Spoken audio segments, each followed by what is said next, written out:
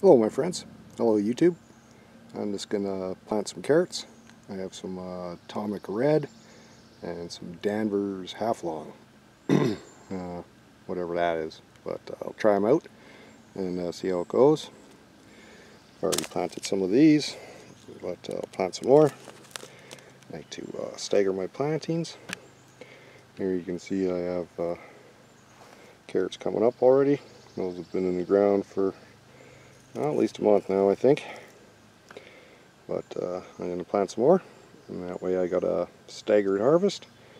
But yeah, as you can see on the left there, the carrots are growing quite well. Didn't do anything special, no real tricks or anything.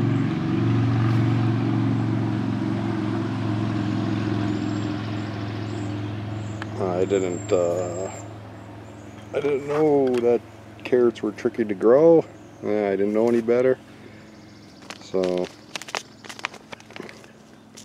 what I do is just follow the directions on the packages for planting depth, and yeah. So I made some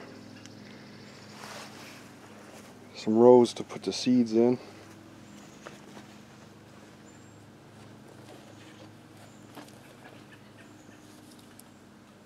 I simply use my pointy stick.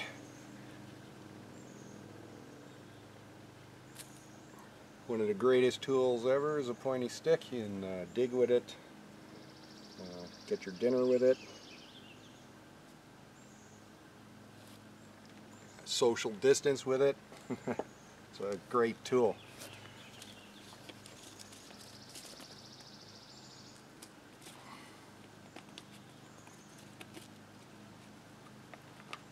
So you make your planting trench a little bit deeper than the recommended seed depth, because when you're making a trench, either with your fingers or with a pointy stick or garden trowel, whatever you're using, you're loosening up the soil. So when you put it back on and it starts watering, it's going to compact down.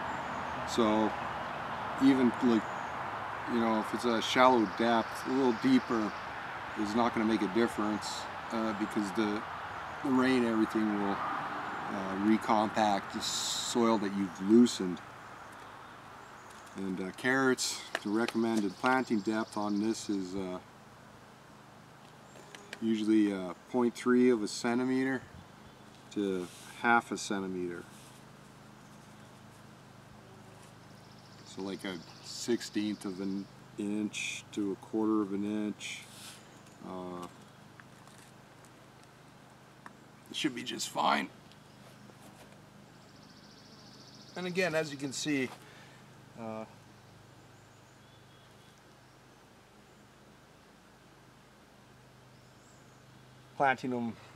planting them exactly as I planted these ones, and these ones are all growing just fine.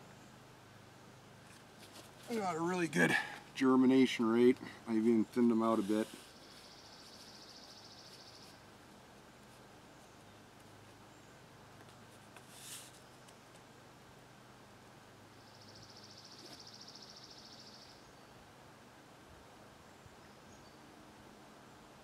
If you're worried about your soil being deep enough to grow carrots, there's many varieties.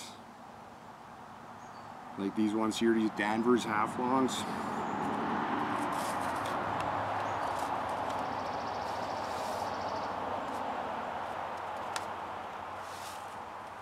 And there's some other French varieties I can't think of the names, but I've grown them before. And they only grow, like, you know, half as long as a store-bought carrot. So if you're in a container, or you're worried your topsoil's not deep enough for the big long carrots like you find in the stores, just pick yourself a variety that is shorter, stubbier growth. Little petite carrots, you know. The French have many varieties of carrots that they've developed for their cooking, right? Different sizes and shapes. So the ones you commonly see in the store, that's just one kind of carrot, right? But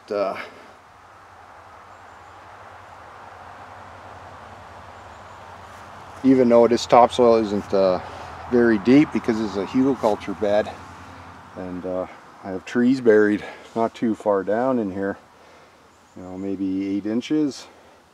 I've had no problem growing carrots in this bed. I had nice big carrots last year. So yeah, just fill in your rows. Don't worry about too much for spacing. Better to have a few more seeds in there than not enough, because carrots are notorious for germination. But like I said, I have no problems. And really key to this is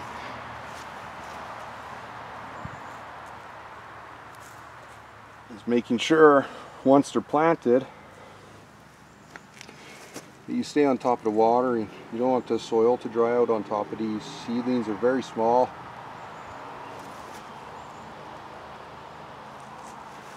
They grow very close to the surface. So when they germinate, if they have too far to go, where the soil's dried out and becoming hard, they can't push through it. So keep your soil very moist. Watering twice a day is good enough. Water in the morning and then in the evening, and it should be fine. That's all I did with these ones here. And as you can see, they're growing just fine. Oh, squished one there.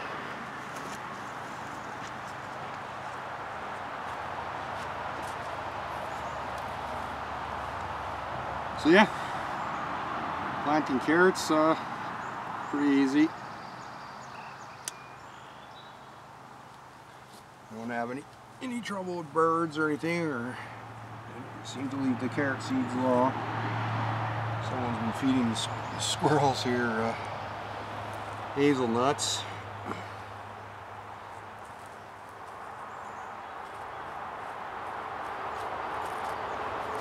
So yeah, I just loosely, I'm not going to pack it down or nothing. Water's going to do that. And yeah, that's all there is to it. I'm going to plant the rest, but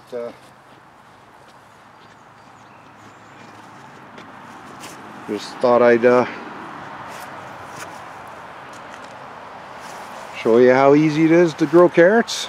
And yeah, these purple ones here, I have read a lot and heard a lot about all the benefits of the colored vegetables, right?